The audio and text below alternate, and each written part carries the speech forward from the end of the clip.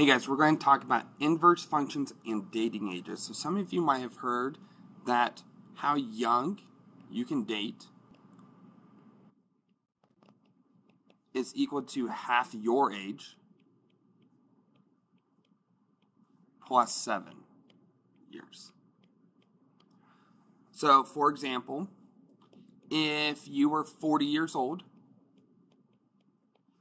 the youngest that you could date is someone 27.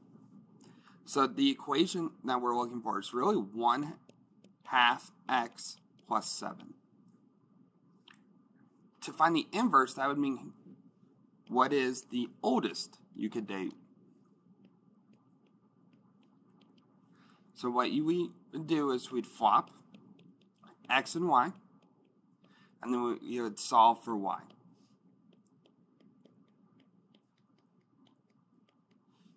To get rid of this fraction, I'm going to times everything by 2.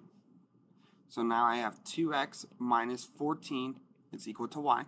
So the oldest you can date is twice your age minus 14. I want to look at Beyonce.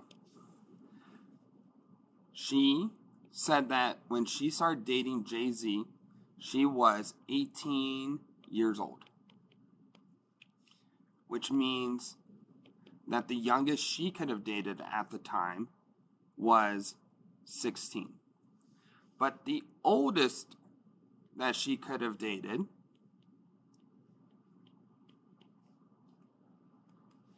two times 18 is 36. 36 minus 14 is 24. Okay? But during this same time, Jay-Z was 30. So she could not have dated Jay-Z. But let's look at Jay-Z. So he was 30 at the time. So the youngest he could have dated is 15 plus 7, which is 22. So he was still too old for it. But now that they are older, and we can look at it, when Jay-Z was 40, which is what she is right now, we found